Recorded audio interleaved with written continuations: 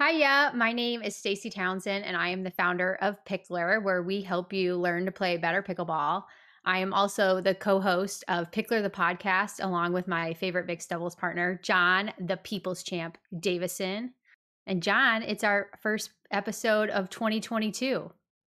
I know, it's exciting stuff. We're gonna have a big year, Stace. I believe in us. I think so too. And I think pickleball as a sport will also have a big year Mhm. because we're, what, 9 days into the new year and lots of things are happening, especially in the pro world, which we will certainly talk about in this episode today. Yeah, there's been a lot going on in the last 24 hours, right? With both tours, very active on Facebook, making a lot of announcements. So it's been pretty entertaining for sure. Well, I think we should break it down just to make sure everybody's caught up and up to speed with the latest because you're right, things are changing by the minute in the pro pickleball landscape right now. So to take it back, there was two pro tours. We have APP and PPA who started just before COVID, made it through COVID, had their first full season, and were ready to go again in 2022. And what happened at the end of 2021 is this gentleman named Tom Dundon of Dundon Capital invested in pretty much all of pickleball, took a majority stake in Pickleball Central, which is the largest retailer in the sport, pickleballtournaments.com, which is the largest software provider in the sport for pickleball tournaments across the world, and also the PPA, which is probably up until at least up until now the biggest pro tour in the sport. And from there, some things started to happen. Yeah. So What I mean, APP responded, right? And APP and Major League Pickleball came into an agreement. I guess there was a falling out between MLP and PPA. Um, Not yeah, so exactly sure what happened there. Maybe, I don't know. well, I think it all started with the pro player contracts. There was Mm. some noise that the PPA was asking the top pro players to sign 3-year exclusivities where they could only play PPAs. So obviously the competing tours had a issue with that because they wouldn't have any players playing in their events, which would be the APP, the competing tour, as well as Major League Pickleball, MLP. We have a lot of acronyms going on today. And PPA and MLP tried to hash it out, didn't go so well. So now MLP is on the APP side of the fence, and we have what seems to be two competing pro tours for the same players for the same sport, and maybe a little bit of bad blood mixed in. Yeah, I mean, I don't think anybody should be surprised that there's this competition between the two tours, right? I mean, at the end of the day, it's business, and each one is trying to get their piece of the pie, right? And um, I kind of like to, my thoughts are, I like to compare it right now, where the sport is now and where I feel like it's going to go, is that both tours are going to exist for a while, at least for the foreseeable future over the next few years. But I feel like it's starting to look like the MMA world, mixed martial arts. I don't know how familiar you are with that, Stacy, but you have a couple big organizations. You have the UFC, you have Bellator, um, Pride One, and a couple others, and they're competing for their fighters, right? And they're each getting individual contracts, say 4 fights, right? And that would be like a year or two. And they can't go and fight in these other organizations. And I feel like it's starting to get in that way for pickleball. And I don't think it's always necessarily a bad thing because when you get the competition between the two tours, you're going to see that the players hopefully are going to start getting more money because of it, right? Because the tours need the players more than the players need the tours at this point, right? So I feel like as long as the players are treated fairly, and at the end of the day, if the players are getting more money and can earn a better living, then I like to see the competition between the two tours. No, I think you're right. I mean, there's only so many pro pickleball players, right? So they're in some high demand at the other thing that I think is interesting and great for the sport is we have Tom Dundon, who is basically a billionaire and wanting to go all in and invest in all these pickleball businesses.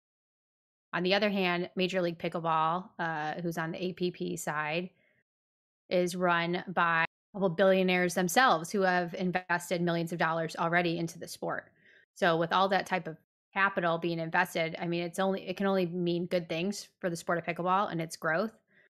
You just hope that everybody has the same goal in mind, which is doing what's best for the sport. To your point, the pro players are certainly in the driver's seat, uh, and hopefully we'll have a lot of opportunity coming out of this. Yeah, I mean, and it doesn't just come down to money either, it's how they're treated, Hmm. right? Which tour can give them the best advertising and marketing for sponsors to come in and sponsor those players, right? It's gonna come down to how they're treated at tournaments, um, just how the tournaments are run in general. So the tours have a lot of work cut out for them, but at the end of the day, I think it's gonna be good for the players. I would suggest at this point, if you're a pro player in the top 20, top 30, and you don't have management already, I feel like they're starting to get enough money and skin in the game with all these contracts that they really need to be looking for good player management, to help them maneuver through some of these deals, and get and make the best out of their career. I know you're a lawyer, so I'm sure you like that area of the Yeah, sport. you're speaking my tune, I suppose. As a lawyer, you're totally right. Like you never know what's buried in a contract. It's sometimes very hard to read and understand and think about all the ins and outs of how it can affect you. And especially when you're talking about 3 years when the sport is changing so rapidly. We were saying the landscape has changed so much in the last 24 hours. So think about 3 years, what it's going to be. Uh, it's hard to navigate, like you said, and you really need to have a team around you looking out for your best interests. So we hope the pros are taking that all into account. Yeah, exactly. And I really just don't want the players to be taken advantage of, right? So I love to see the competition between the two tours, but as long as they're putting the players first at the end of the day, Mhm. I think it can only get better for the players. And then you have the amateur side as well, because until big money starts coming in, which it's starting to, the amateurs are paying a lot of the way, right? They're the ones that are helping the tours make the money on the weekend, right? Right. To cover all the costs. And so as of right now, you really need to also focus on not just the pros, but the amateurs and make sure that they have a good experience as well. Because if you were to lose the amateurs, then it might get a little expensive just having the pro only at the moment, right? Until you start getting some big corporate sponsors come in and paying the bills.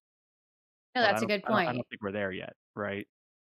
No, yeah, you're right. And that's a great point. Pickleball, 1% of the pickleball population are tournament players, even less are the pros. We love talking about them because they're exciting and there's a lot going on. But amateurs are really driving the bus. What I'm curious also is how the APP will position themselves going forward.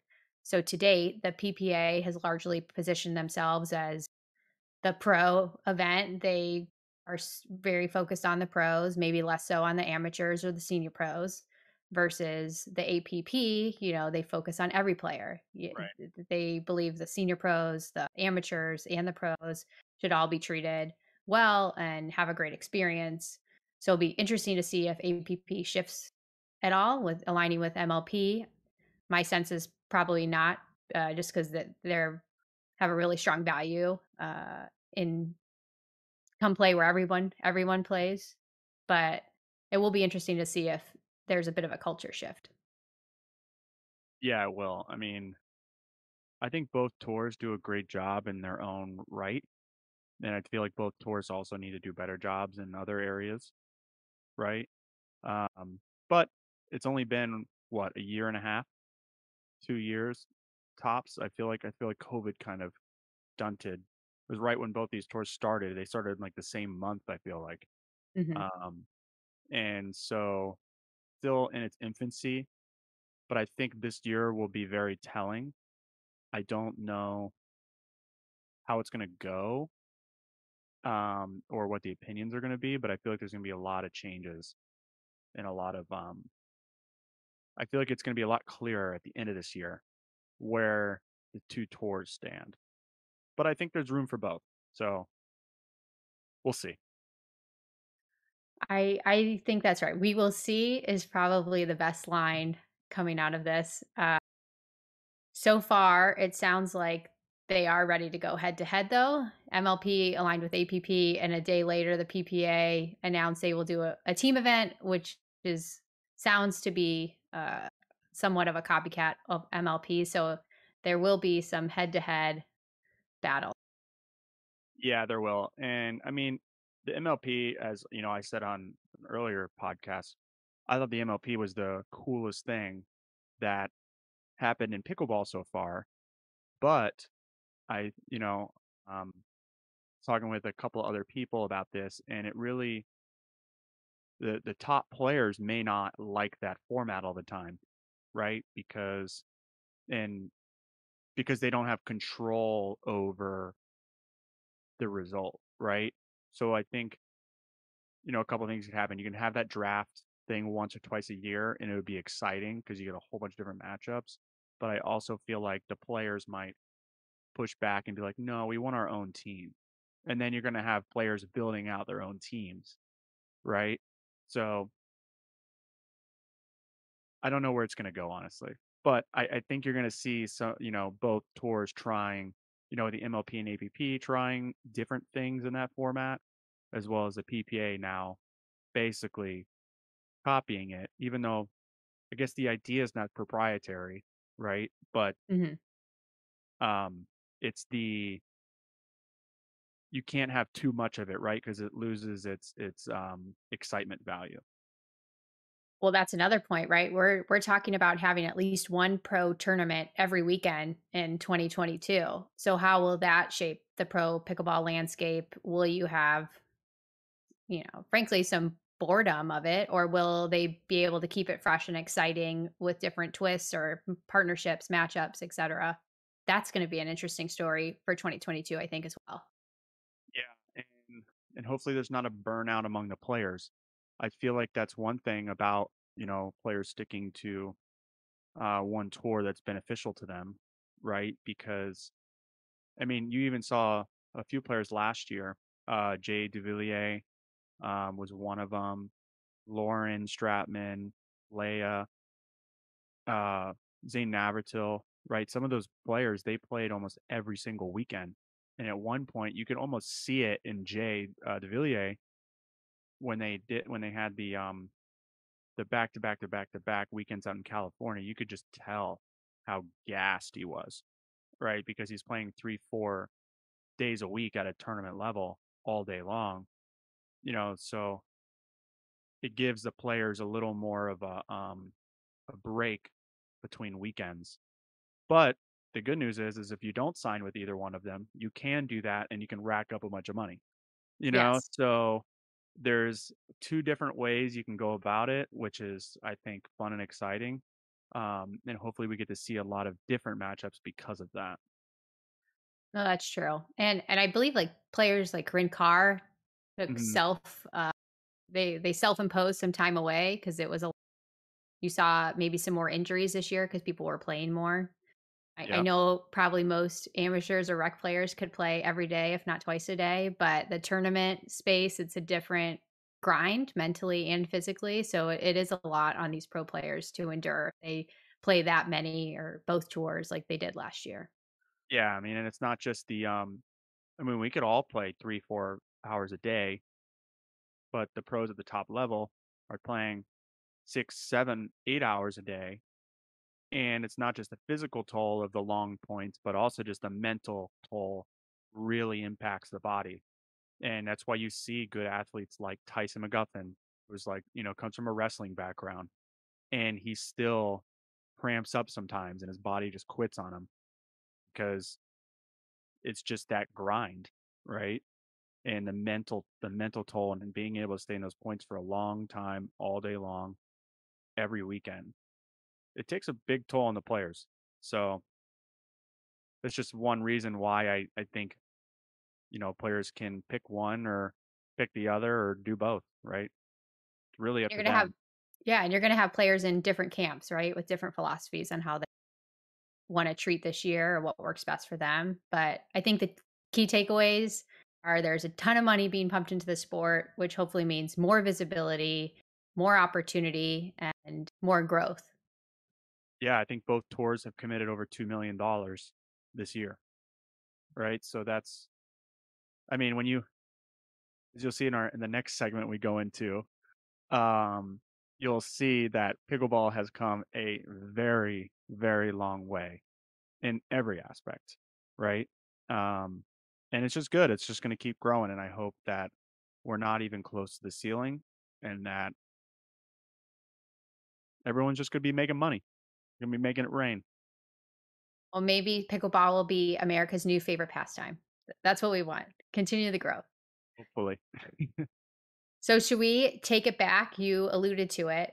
It is now Hmm. 2022, so we thought it would be a fun idea to look at pickleball 10 years ago in 2012 with one of the top matches at a national championship, which featured Tim, the puppet master Nelson, who is the namesake for the Nasty Nelson, and also known for some on-court antics, as John's showing on screen, and his partner, I believe Mona Burnett, versus Gigi Lamaster and Steve Wong. Again, it's a USA Pickleball National Championship, and we'll pull it up on the screen here, and we'll let Tim Nelson bring us in with the intro.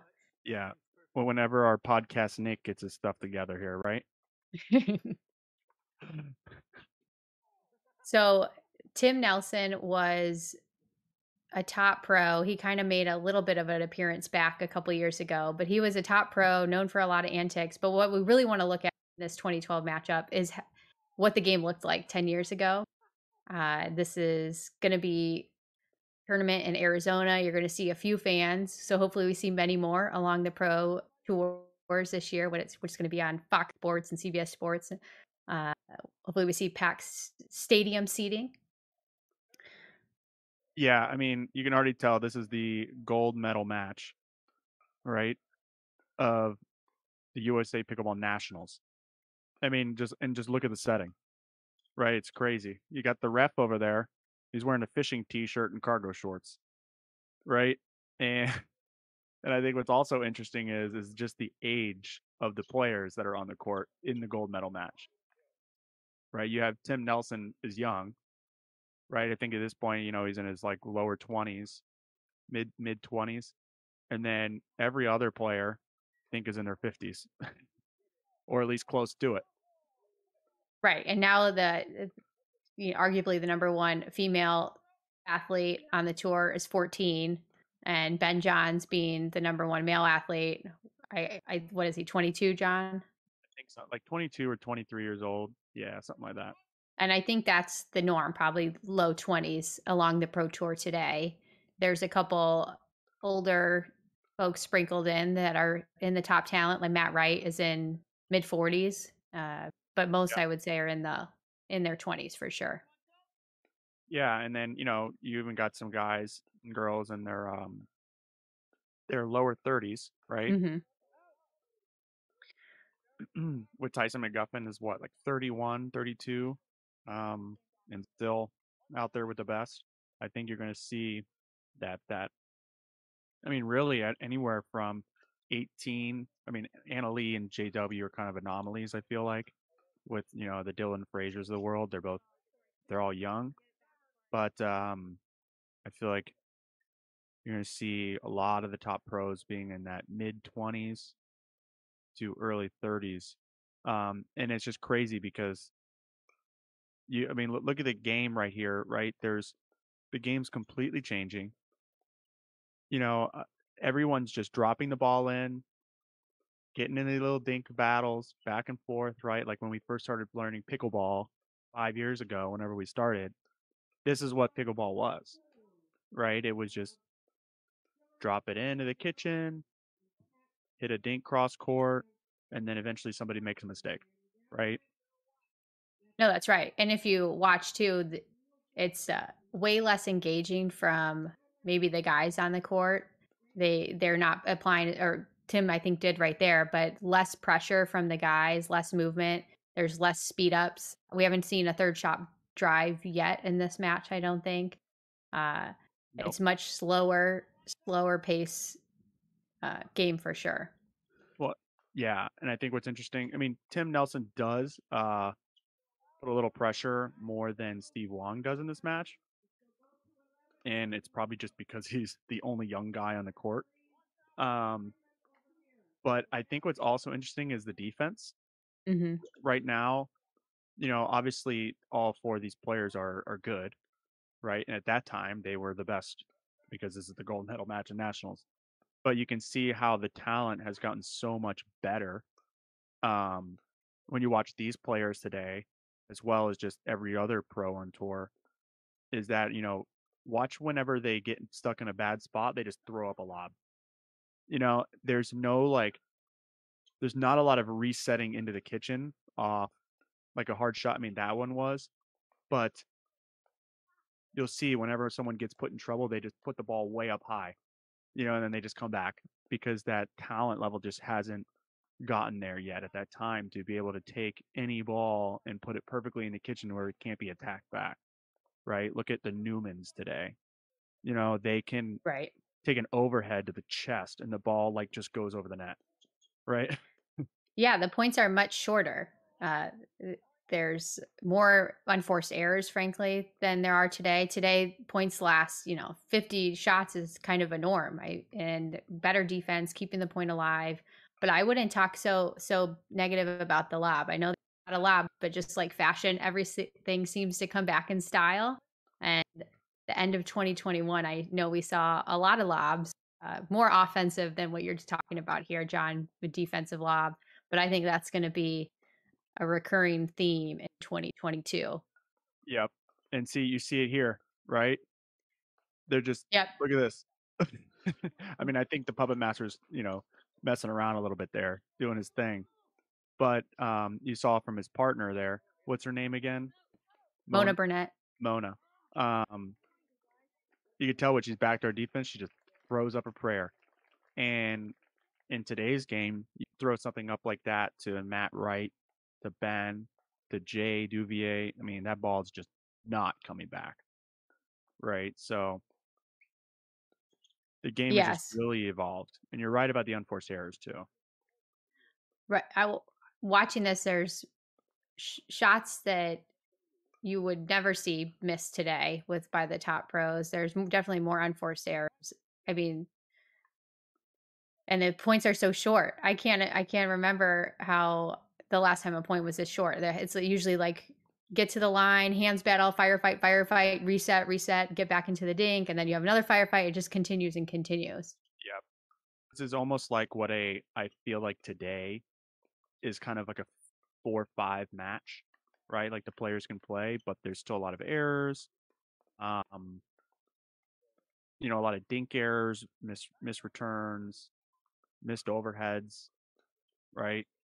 Um, so it just shows you how far we have come in what is this? I don't know, 8 years, or is it longer? 10 years? 10 years, 10 years. Math is hard.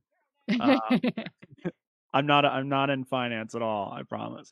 I I know. need Well, to. that it just shows how much people are investing in pickleball, how much time and the pros are really devoting to their craft and putting in the practice to get better and elevate the game and putting pressure on everybody else to keep up.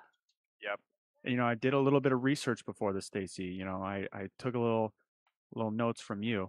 Um, there wasn't even a senior division, open division at this point in USA pickleball history. Oh, So there was interesting. there was only one open division, probably because most of the players were older, right? They Mm. didn't need it. I don't think there was, if my memory serves me right, I don't think there was even a senior level open event at nationals until like 2015,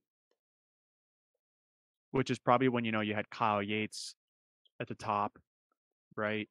Tim Nelson, I believe, is still there. Aspen Kern, Mhm. those guys. I think Callan Dawson was playing back then. Um, Morgan Evans, Tyson. You know, those guys are going to dominate a senior pro match. I Right. would. Well, and if Um, I was over 50, I wouldn't wanna play those guys for the national championship either. yeah, no, I would not. Well, I would. I wouldn't mind being there playing against them, but if I was 50, I definitely wouldn't want to. Um, I Another couple things is one, the ball. It looks like the old soft indoor ball, which I think it was at that time, right, Stacie? I'm not It sure, to be honest.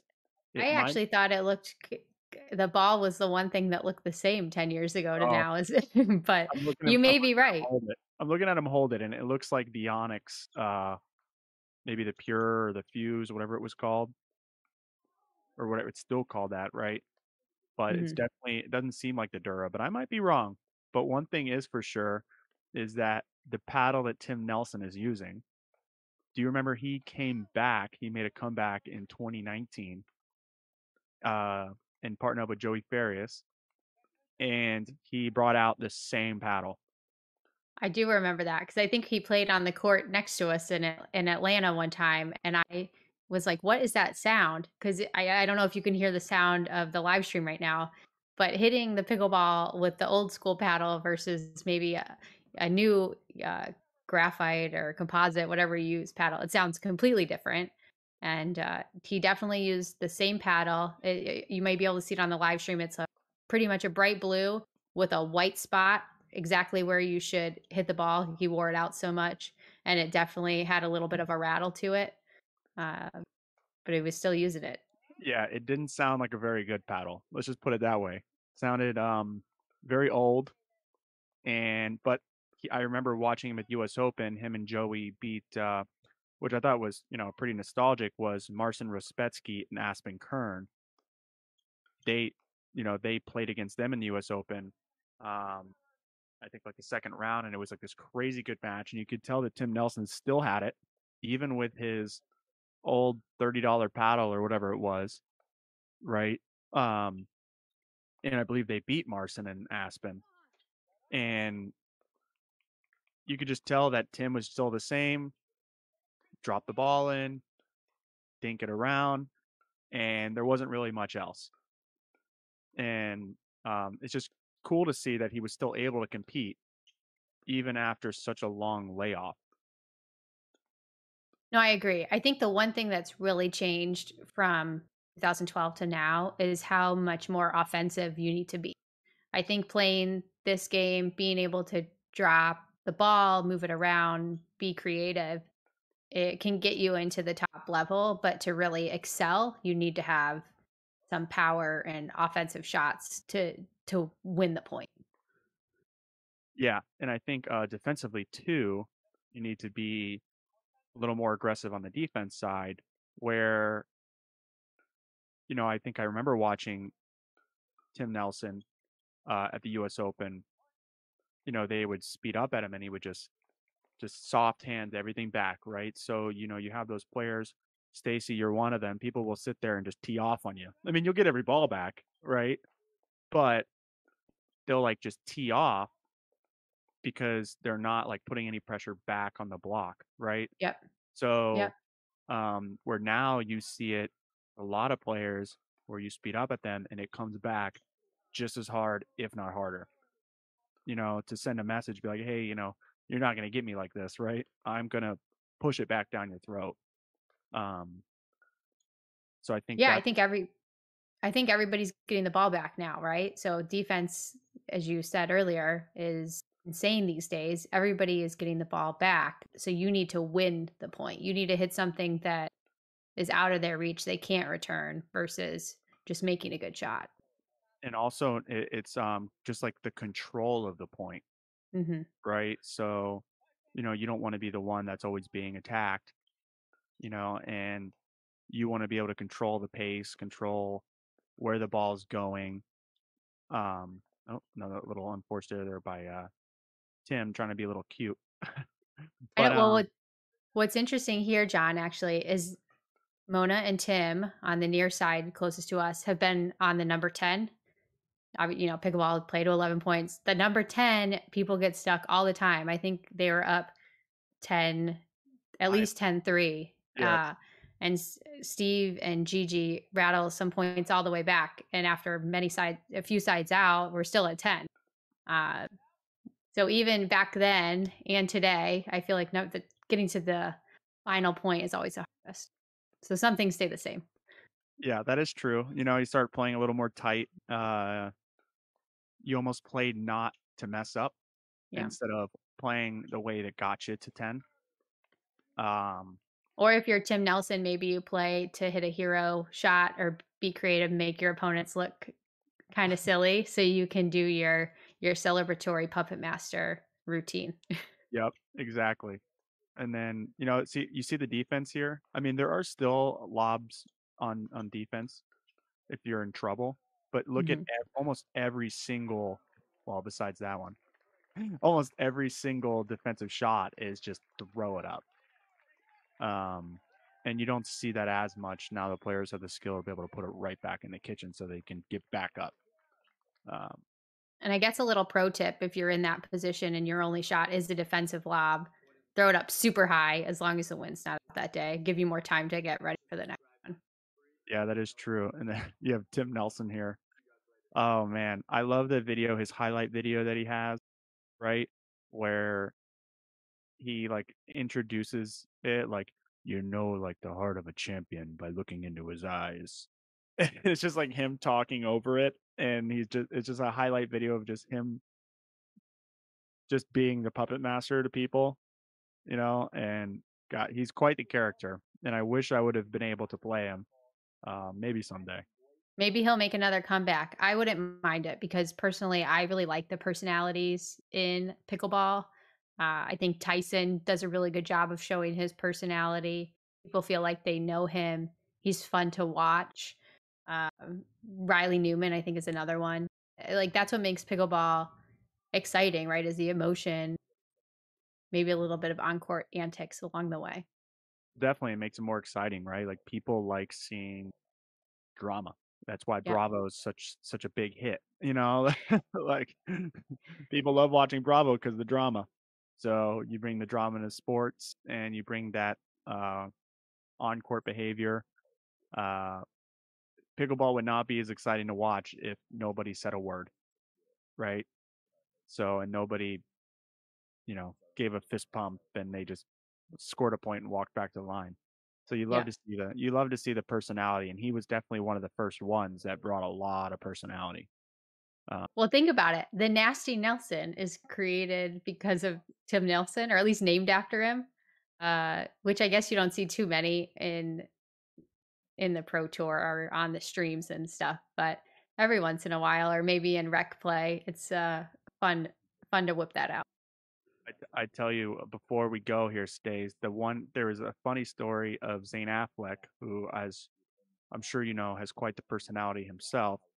Um, it was Atlanta, 2019, and Joey and Tim Nelson were playing together, and it was first or second round, and Zane Affleck told Joey, said, "Hey, I'm gonna nasty Nelson, Tim Nelson, first point, and I'm gonna get like a 10-ounce paddle, right, and I'm just gonna smoke him with it." And sure enough, there was a video out there. I don't remember who posted it. Might have been like Tyler Loong or something had a video of it, but he smoked Tim Nelson with it, and Tim took his glasses and like threw them off. This is point one. It was hilarious to watch it be done to him because you could tell he was not a fan. I guess everything goes in circles, right? What comes around goes around. Yeah, I mean, and I think I don't remember. Oh, I think it was, Zayn then went to do a nasty Nelson on Sarah Ansbury the same weekend. So, he was taking Tim Nelson's, thunder there. Right out of his playbook. Yep, exactly. So I guess to bring it back to today, what are Mhm. your thoughts on the trends or things to watch out for 2022? Well, I think the sport is just getting bigger, better, faster, stronger, and smarter. You know, as you can see in that one match there, and even it's starting to be the shift within the last year or so, is you're seeing a lot more drives early on, right? So there, you know, you drop the ball, you get in. Now you're seeing big drives from the baseline, then working your way in, right? So I think you're going to see a lot more aggressive play from just these athletes getting better. Um, and I think the competition as a whole, depth wise, is getting a lot better. I'm not going to say that Ben is going to not be the number one player because I still think he will be, but I think you're going to see a lot more players giving him a harder time. I don't think it's going to be as easy for him and some of the other top players as it has been over the last couple of years because of the money.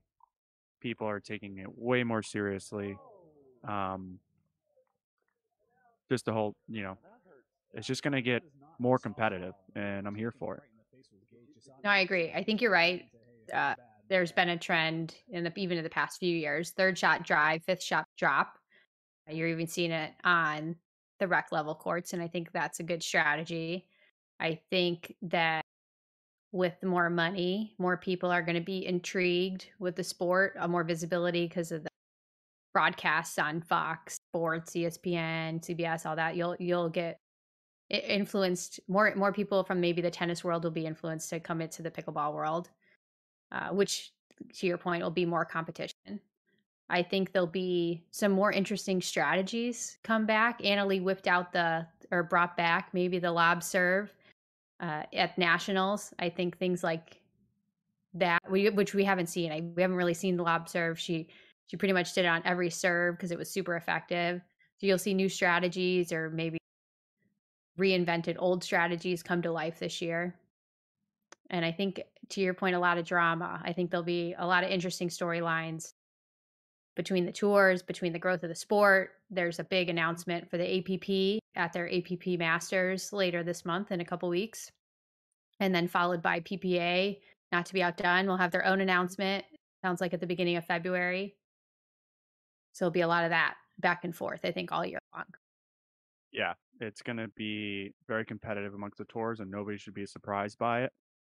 Um, but like I said at the beginning, as long as the players' best interests are put first and they make money, I'm here for it.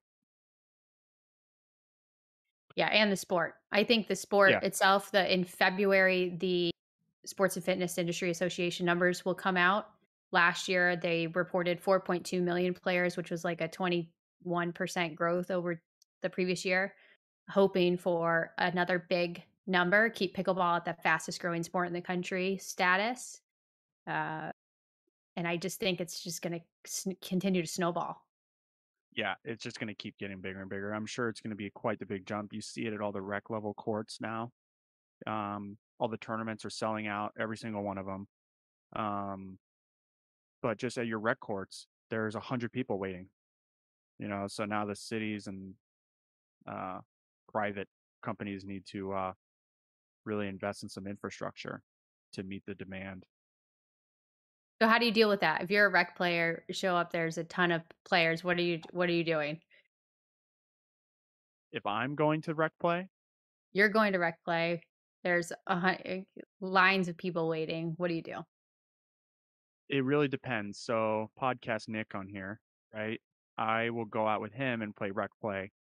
Um, just because it's fun to like play around with your friends sometimes, and not be serious. But if I'm going to courts and they're full, I'm leaving. You know, so it's tough. You know, the courts where I'm at in Jacksonville are getting very, very busy, where somebody could be sitting out for, you know, 20, 30 minutes between games, but it's just interesting because there's different cultures everywhere you go, right? A lot of these places are public courts, so people can really do whatever they want. Mhm. Like if I get to a court and I'm there at 7 o'clock in the morning and we're playing a game, I don't feel I should be told I have to get off to share with other people, right? But at the same time, you want people to play. So, you have to have some rotation, I guess. I don't know. It's a mess. We have too many people, not enough courts.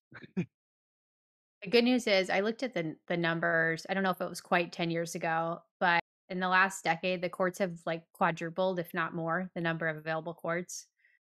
And I think I mentioned this on a previous podcast, but I follow like the pickleball news, and every day I get at least 5 to 10 alerts that say new courts are coming or new money's invested here. There's anonymous donors to get this city courts or that city courts. I think the infrastructure is going to continue to grow, and that's the number one thing probably preventing growth for the sport is courts, because it's hard to play 2 games in an hour or 2 hours when you show up to play. But on the flip side, it's nice to see so many people wanting to join the community. Yeah, definitely. And, more the merrier as long as we get more courts. Or maybe, like, at least some more temp nets and spaces to put them. Yeah, definitely. I wish I had a place I could build my own private one, but I don't. So that's where Not I'm yet. hoping. That's where I'm hoping some sponsors for the Pickler podcast come in. You know, I know, come play with John the People's Champ Davison, just give him a court, play with him anytime you want. yeah, just give me a couple $1,000 so I can build my own, and then you can come play with me. Well, Stace, it's been fun. I Unless know, there's anything first else you want to talk about, but it's a good start to 2022. I think so too. I think we're gonna have a lot to talk about this year. Mhm. We're gonna have a lot to share over at thepickler.com and in the newsletter, and we'll keep up rolling right here with Pickler the podcast with me, Stacie Townsend, and John the People's Champ Davis. You. All right, Stacy. We should take him out. Yep. Pickler out.